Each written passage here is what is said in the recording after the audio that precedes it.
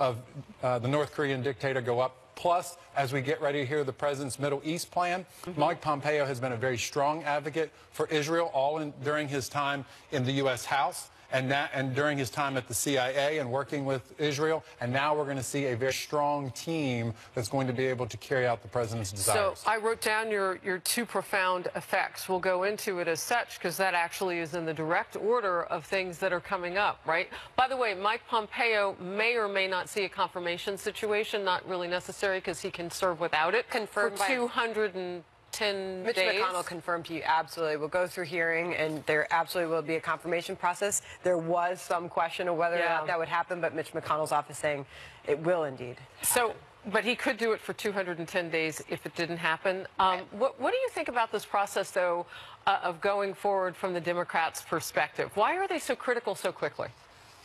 Oh, well, because it's easy, and the Secretary of State got fired by a tweet. So I think that's, ample fodder to continue making the argument that this is a president that does things in a completely inconstructive way. There are concerns Why is about that inconstructive?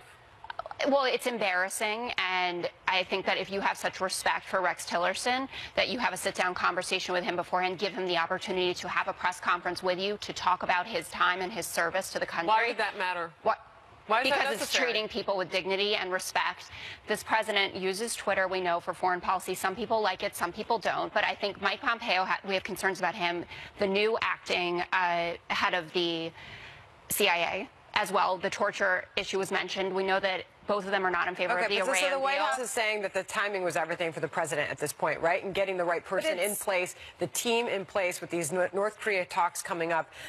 I just have a question, though. Is the president showing that he's actually moving more into what Rex Tillerson's original camp was, and that was talking to North Korea and sitting down with Kim Jong-un? Well, the Wall Street Journal editorial staff just pointing that out last hour, saying, look, they were in disagreement for a long time. The president was not talking about sitting down with Kim Jong-un. That was what Rex Tillerson wanted. So isn't he actually moving more towards what Tillerson was wanting to do? Lisa? But Jessica mentions that firing him is not constructive, but you know what isn't constructive? Having someone represent you on the world stage that doesn't truly reflect your voice. And that's the biggest problem for President Trump. As he said, Mike Pompeo and him are on the same wavelength. I think also the impetus for change is the upcoming talks with North Korea as well. Having someone that you trust by your side in those discussions. Mike Pompeo is a perfectly capable man. As David laid out, he has a very, very impressive resume. And we saw massive and public disagreements between President Trump and Rex Tillerson on issues like the Paris Climate Treaty. Also, not to mention the fact it was reported that Rex Tillerson called the president a moron. So why do you want someone like that representing you? And what impact does it have to have someone like that representing you as well? This happened with Russia. Right. And that's with the poisoning now. And the president said today, as he was getting ready to board the aircraft to head to California to see the wall prototypes, he said, look, I can make this decision on my own. I did have a group of people I talked with about North Korea. I would have to assume Rex Tillerson was not one of them. But what he said, though, about the Russian poisoning is I'm supposed to talk with Theresa May later today. Right. It's likely that Russia did this. But that's not what Rex Tillerson did. He issued a statement, David.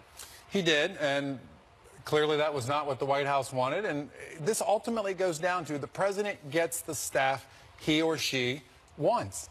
Bottom line. And it is interesting to hear Jessica and pundits come out and say, oh, is Pompeo really qualified? This guy was the top guy out of West Point who went to an Ivy League school, which I believe President Obama had Secretary of States who served in Congress, like Pompeo, and who went to an Ivy League school. Somehow, if you're a Democrat and you have those credentials, you are immediately, you don't even need confirmation. Let's just put you in. If you're a Republican, whoa, you're not qualified. That's absolutely absurd. We love the Ivy League, no matter what side of the aisle that you're on. It has nothing to do with this at all. The concerns were about his policies, his attitudes towards torture. And Harris, thank you for bringing up the Russia point here. What Rex Tillerson did yesterday in going out and making that statement, joining the UK and that, Boris Johnson is even talking about England not going to the World Cup over this. That is something that the president hasn't been willing to do. He has been much tougher on Russia than the administration. President Putin had a deadline which he met in order to come back on that. And so waiting for that deadline, I'm not putting words in the mouth of anybody.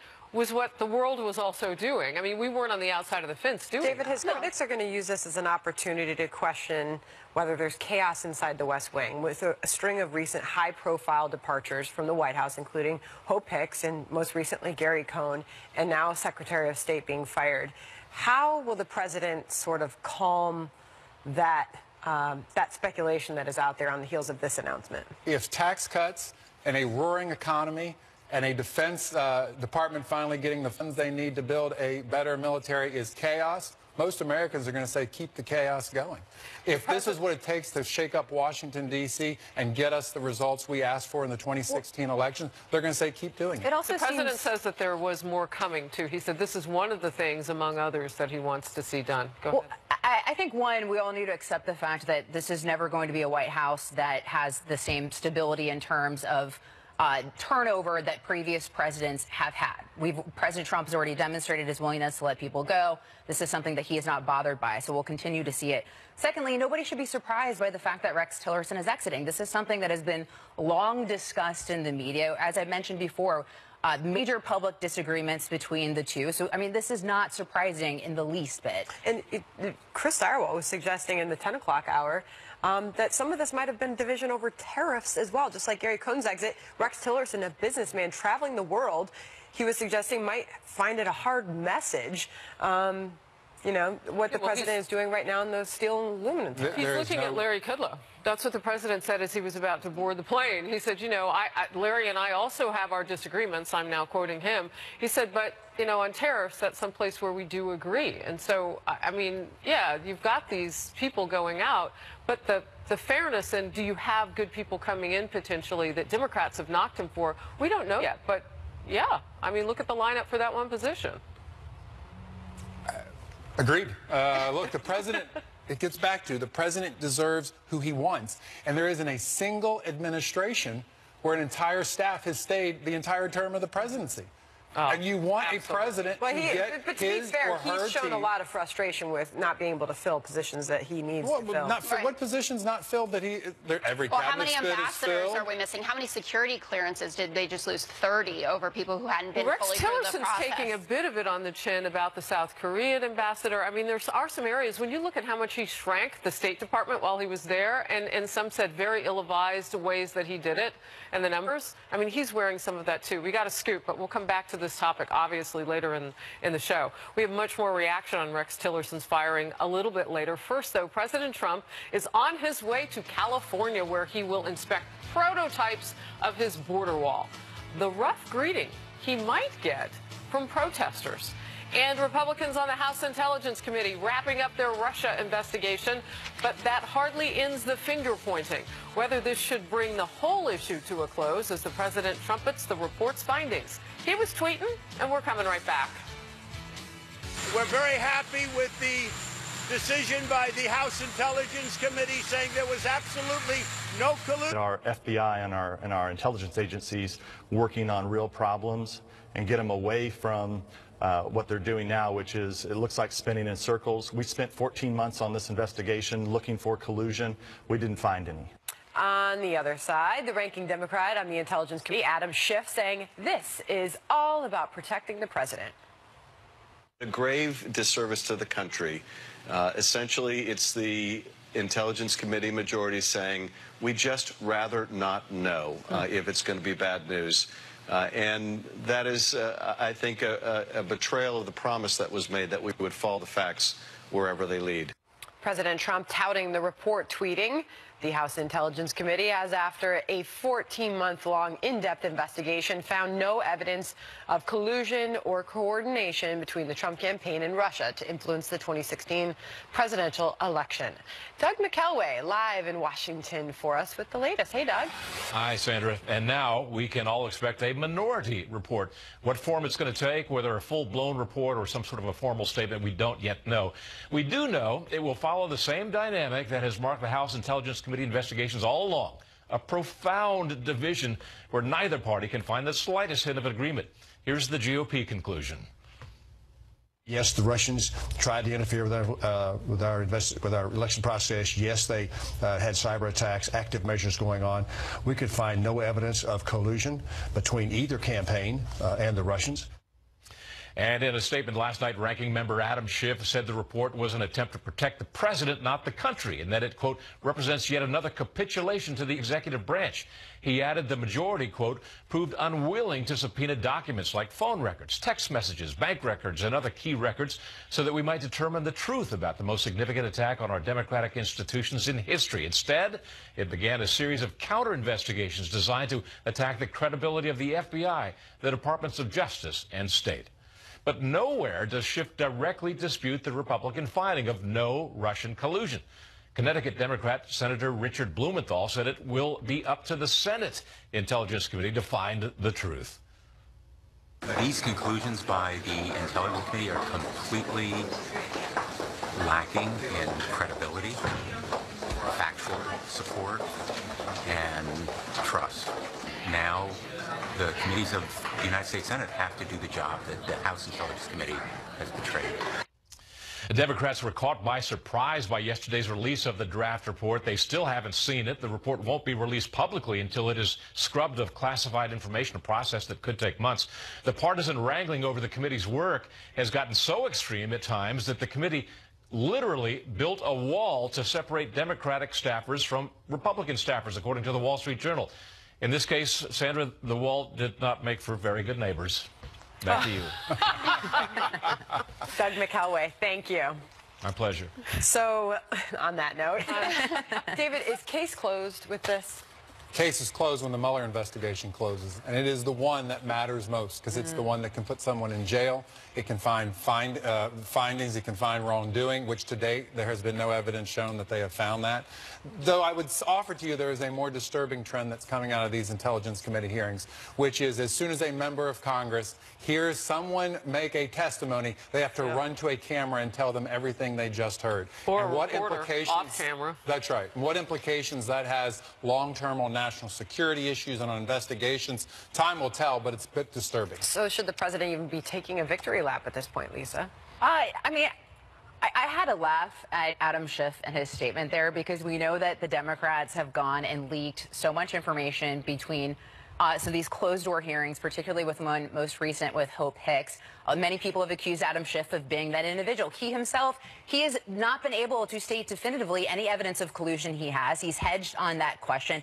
And I think at some point we're going to have to accept the fact that, according to the book Shattered, 24 hours after Hillary Clinton lost, they came together and said that they wanted to blame the election loss on Russia. They're the ones that paid for the dossier. They've been helping fuel this narrative in the media that the media has happily bought and driven on behalf of the Democrat Party. And at some point, without evidence of collusion, we're going to have to admit that there's no evidence of collusion. Well, we're going to have to admit there's no evidence of collusion, like David said, when Bob Mueller and his team go home.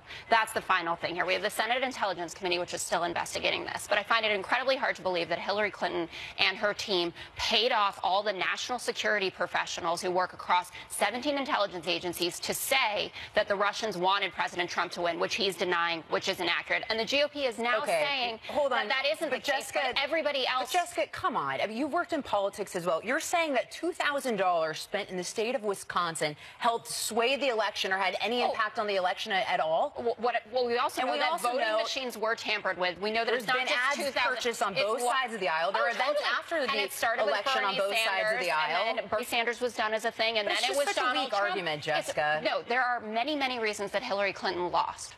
And I can talk about it. Not stepping foot in the state of Wisconsin. When Republicans on House Intel, at least one or two of them have said they made a mistake. I mean, they made a mistake in thinking that there was any sort of connection between the meddling that went on per Russia, because nobody has said that that didn't exist, was actually to benefit any one candidate over the other. And so after the Democrats recently asked for 100 more people that they wanted to see, and, you know, there was a close look. I've been talking with Intel members on Overtime for weeks now. There was a close look at, well, what are we getting out of these sessions? We're not really finding out anything. So what did you say during the commercial break? You said collusion like 5 times, like no collusion, no collusion. And that's what they're tasked. You know, this is not Mueller's investigation. They can't do gymnastics and go 8 different directions. But they also can't decide without, it's a bipartisan found a reason to do that, then why not concentrate on the actual meddling? And I want to ask you about this. That's the thing to concentrate on. We have more elections coming up this year. The Democrats and Schiff are not the only one obsessed about Russia and the 2016 election, as we just saw, Hillary Clinton is still obsessed as she continues to say that people are backwards who didn't vote for her. The Democrats are still obsessed about why they lost the 2016 election. Donald Trump hasn't even come to grips with the fact that he won. He talks about Hillary every day. Apparently, we can't make our own decisions about who to vote for. We have to listen to our husbands or boyfriends or whatever, according to Hillary Clinton. Yeah. Which is laughable. Wow. We're going to jump in with this Fox News alert. Breaking right now, Fox News has now been able to confirm that the White House has fired the aide to Secretary of State Rex Tillerson, who contradicted the account of the secretary's dismissal. And this, of course, as we learned from our own John Roberts reporting today from the White House, that Rex Tillerson was told of his firing on Friday by John Kelly. Look, but there are more registered Democrats in the district than Republicans. We don't really know about the polling because going back to 2004, special election polling has been wrong by, I think, about 5 points. So it's within the margin of error. We don't really know where it's going to go. Connor Lamb is a strong candidate. Rick Saccone isn't. Look at some of the debates. He's had some messy moments. With regard to that, because I'm sure you saw the video, kind of the late stages of the campaign, with Rick Saccone vilifying the other side as not believing in God or loving God. I mean, it was kind of an odd moment, and I'm wondering where he kind of has gone with this. Well, so this is where it gets dicey for Republicans, I would say. Look, so there's 4